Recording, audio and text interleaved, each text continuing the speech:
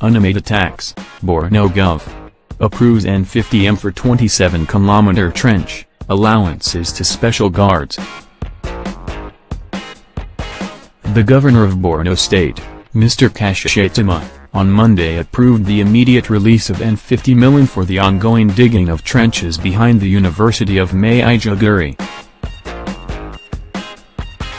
The governor made the announcement during his assessment visit to the university, which was attacked by suicide bombers on Sunday. The trenches, which run behind the university, are 27 kilometers in length, and it was through them that the bombers gained access. 2 weeks ago, Mr. Shettima mobilized equipment to start the digging in response to previous attacks. The governor announced that he ordered the release N50m to fund the digging exercise and also to support payment of allowances to special guards drawn from local vigilantes working with the military in policing porous areas. Digging trenches at UNIMAID. The trenches are being designed to make it impossible for insurgents to drive into the university, as well as create an impediment to them crossing on foot.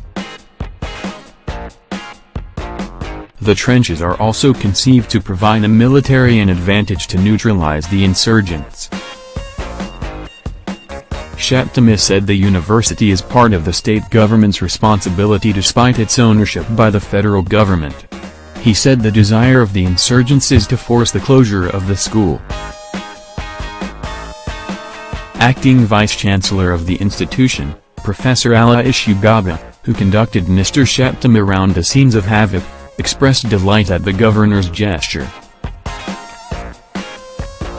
He revealed that the university has since put up a request of N2.8 billion to enable the fund the erection of perimeter fence around the exposed portions of the school. The governor later visited the Vice-Chancellor's office, where he presided over a security meeting that was attended by the garrison commander of the 7th Division of the Nigerian Army, the Commissioner of Police, and those in charge of internal security at the university. During the meeting, it was agreed that the number of armed security persons be deployed for policing of the porous areas be increased. The meeting also agreed to contribute armed personnel from the army, local vigilante, and university guards, as well as to erect additional points for distance surveillance and night vision surveillance gadgets. Digging trenches at UNIMAID. Borno Police Commissioner, Mr. Damian Chukwun, assured that the police will increase surveillance. Prior to Sunday's attacks, the University of Maiduguri had been occasionally attacked by suicide bombers. Sunday's attacks, executed by 7 suicide attackers, was the 5th in recent times. The attackers, who were mostly women, blew themselves up.